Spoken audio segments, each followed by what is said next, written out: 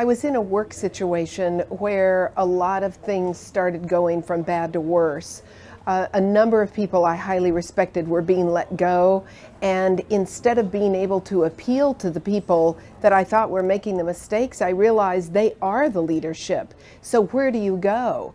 And I was so concerned about this, and it was causing a lot of people angst, that I actually became quite ill, and it was the thought of blood poisoning.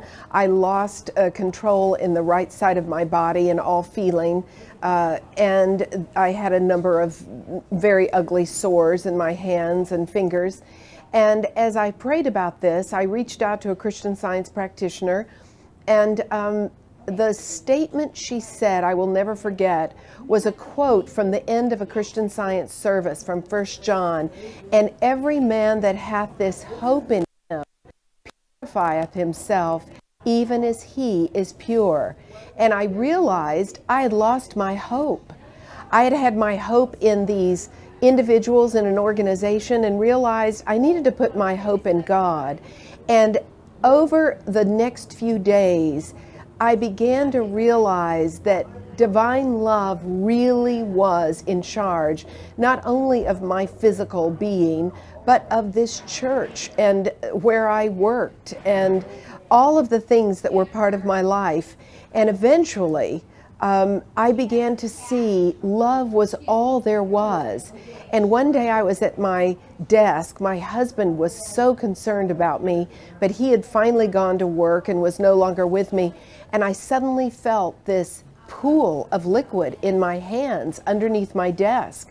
And when I pulled my hands out, my hands were filled with what I later realized was this very poisonous liquid that had just constrained me.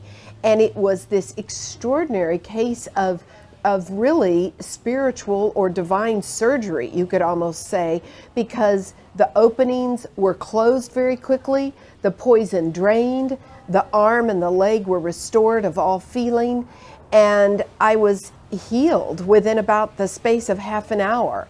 And it was the most extraordinary thing to see that the body couldn't do anything that was not going on in thought. And as thought shifted, the body had to shift as well.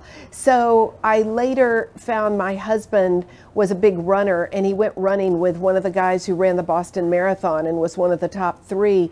And when he went to the door to knock and see if he was available, his wife came to the door and said, "I'm sorry, he has a very bad case of blood poisoning and he's in the hospital." And the wife described exactly the symptoms I had, and it took him about 6 months to recover. I was back at my office the next day after only about 3 days out. That's the effectiveness of Christian Science. It's not some woo-woo thing. It is so effective and so real and so practical, and it is all about God and our relationship to Him. I'm very grateful.